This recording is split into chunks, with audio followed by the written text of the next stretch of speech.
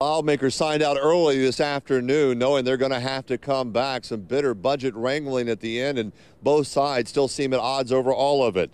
Both houses ended about 4 days early without approving budgets for the Attorney General's office and MDOT. If a new budget isn't approved by June 30th, the AG may not be able to keep attorneys who defend the state of Mississippi.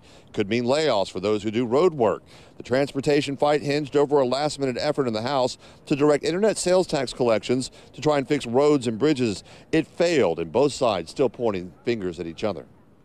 All three of those conference reports, we actually did not know that there was an issue in the House of Representatives. We took all three of those bills up and passed them on the Senate floor. There's a real problem, I think, on the Republican side facing the needs that we have on infrastructure. And the bottom line is we're going to have to spend money to take care of our highways and bridges. That's the bottom line. And the Republican leadership can't figure out a way to get there.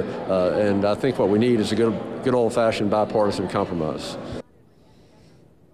The magic question, of course, is when will lawmakers return to the special session? That is a decision that has to be made by the governor. No indication from the governor's office when that might be. May is certainly likely a month, but it has to be done by June 30th. The fiscal year starts July 1.